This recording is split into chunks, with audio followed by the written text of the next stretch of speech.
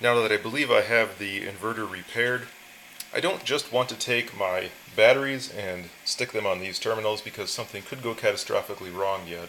So there's a number of different ways to power these up safely.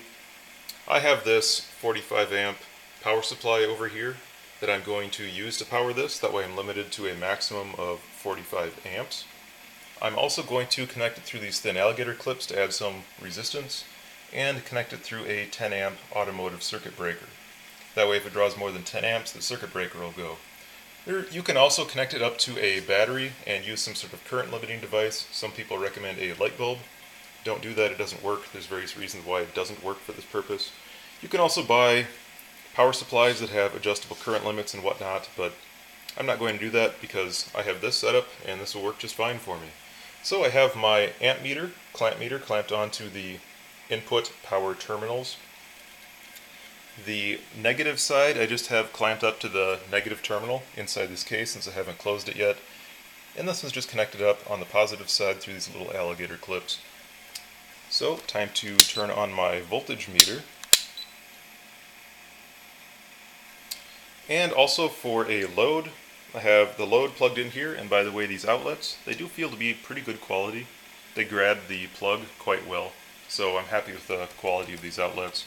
A lot of times on cheap inverters, these outlets will be poor quality, and that just really bothers me, because they'll overheat, arc, and eventually fail. Anyway, and for my load, I have, just for this test load, my light bar. There are a bunch of 100 watt incandescent light bulbs, and one 40 watt incandescent light bulb. They are all turned off right now. And here's the plug to my power supply. So let's power this thing up. This power supply is about 13.5 volts if you don't have a battery connected, which I don't. So let's see what happens.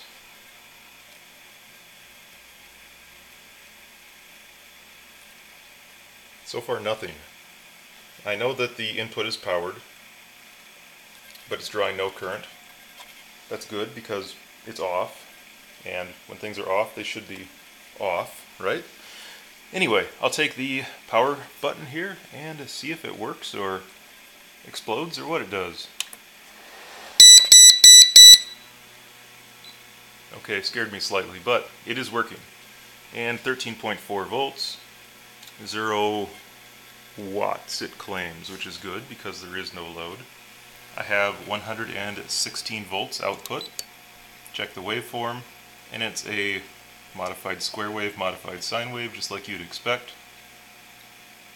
This meter doesn't always trigger on those perfectly, so it's not the inverter's fault that it's jumping around. And about 60 hertz. All's good there. It's drawing 0.6 amps, exactly what it's rated to draw under no load. And let's see what happens when I turn on this 40 watt light bulb. Let's check the current first. Well, the light bulb turns on and draws about 4 or 5 amps. That's what it should do. My waveform still looks good, still around 60 hertz, 116 volts. And it turns back to ordinary voltage, it's easier to read. And it still says 0 watts. I'm going to try a 100 watt bulb now. Now this is a 10 amp breaker, so I can't power it for too long through that, but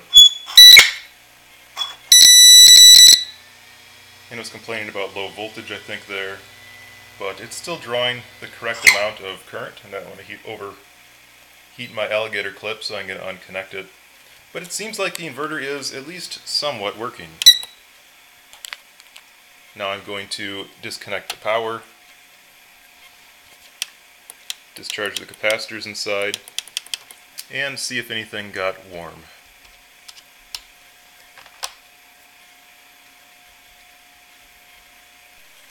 For the second test, I have my power supply just clamped right up to the input cables. Now if something goes catastrophically wrong, it'll blow the fuse in my power supply and still not cause any major damage. My meter isn't perfectly zeroed, but it's at 0 amps right now. So it's all powered up. Let's turn it on. And it seems happy enough. My meter, I think, just fell out of here. See if I can get that back in there. 115 volts, that's good. Turn on a light bulb, 9 amps, another light.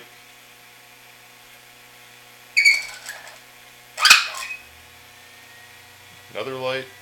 Some fans just turned on here. So this one fan over here now turned on, and it appears to be blowing out, pulling air out of the case. These two will blow into the case and over these transformers. And it's saying 260 watts, which is pretty close with these three lights, so that's fairly accurate, at least at this power level. Turn on another light bulb. Fan speeds up.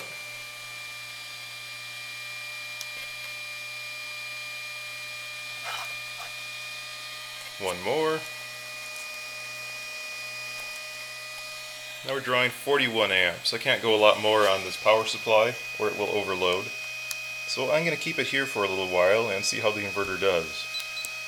We're at the correct voltage, and our waveform looks like a standard modified sine, so that's good. This fan's on, and these are not. So I'm going to monitor it like this for a while and see if anything gets warm. Hopefully those fans work. Well, it's been running for a few minutes now, successfully, and nothing seems to be getting terribly hot. A few notes. These light bulbs that are over here, they are what I call singing. That means that the power output of this inverter isn't as clean as many others. These light bulbs should be silent. Instead, there's a very annoying high-frequency sing to them. That's not a good sign, but a lot of times that doesn't really matter depending on what you're powering. I just don't like hearing that. And this fan is really aggravating. To me anyway, because I don't like small diameter high-speed fans. I'm sure that this isn't running at full speed yet. It'll get much louder under load. And the air coming out of it is already warm, even at 440 watts.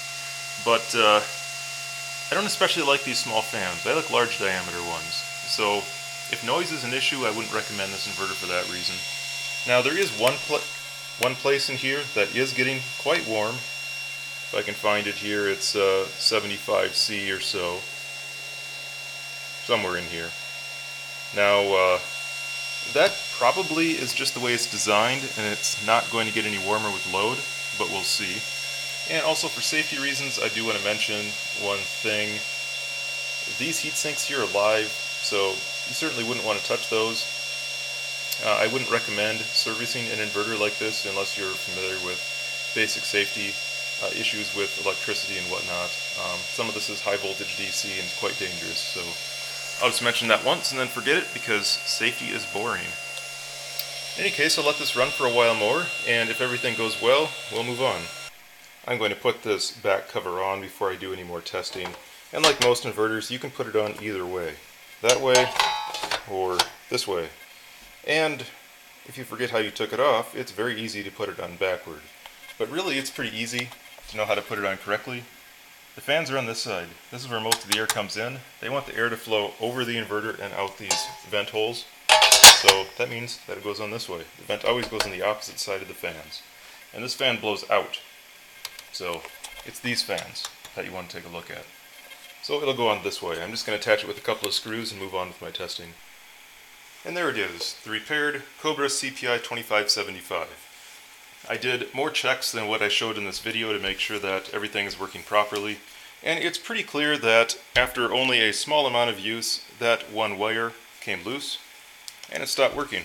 So somebody sold it to me for cheap, and now it's fixed.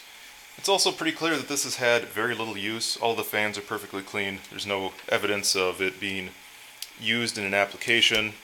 The outlets feel brand new. All of it looks new. So this is basically a new inverter at this point. It should be every bit as good as any other out there. And it's time to do some real testing to see what the Cobra CPI2575 can really do. For those of you who may be wondering what this actually looks like fully disassembled, this is the other one. I'm going to repair this one as well while I'm at it. This is the top plate. It is just plastic. Here's the sides. Once again, they are just plastic. And to note, these are not thermally conductive plastics. It is just ordinary plastic.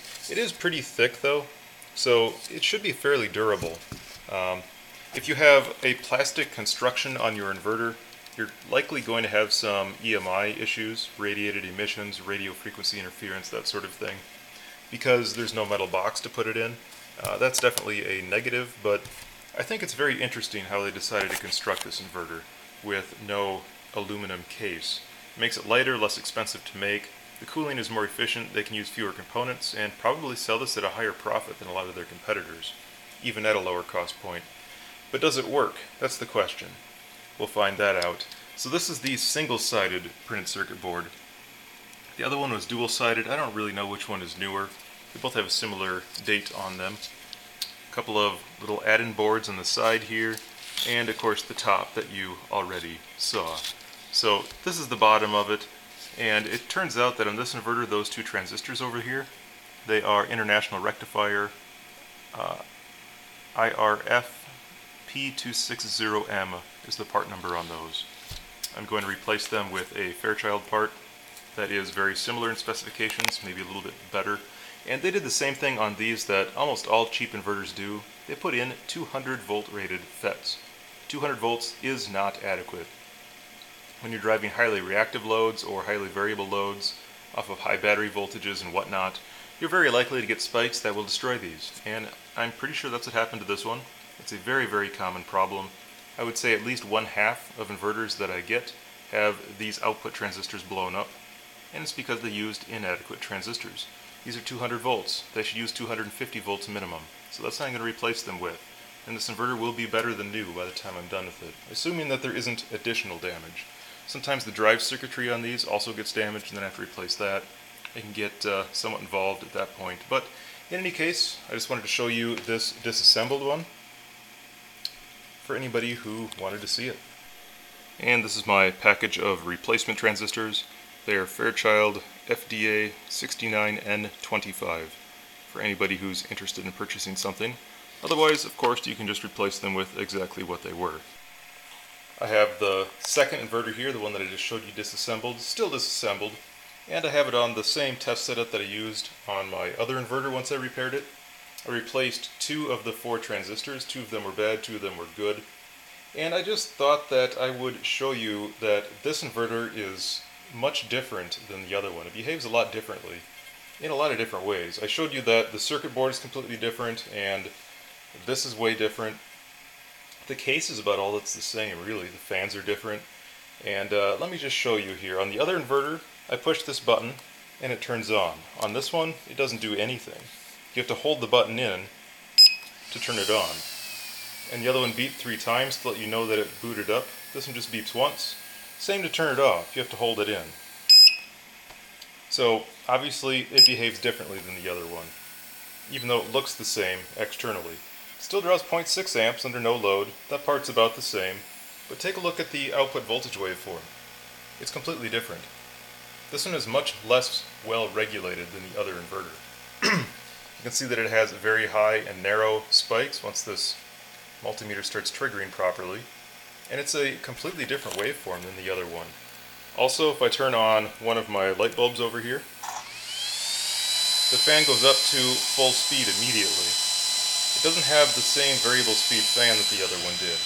And the voltage still looks like junk. If I turn on a heavier load, which essentially lowers my input voltage, now you can see that the waveform looks different. The other inverter did not behave that way. So this one is completely different in its functionality. And it will undoubtedly perform quite a bit differently than the other one. So when you buy these inverters, the CPI2575, you really don't know what you're going to get. Because here are 2 of them that look about the same, they come from about the same time period, yet they're not the same inverter. They're completely different animals.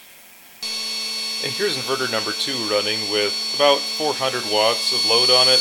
The meter says 540 watts. You may not be able to read it on camera, so the meter on this one is less accurate than the other one.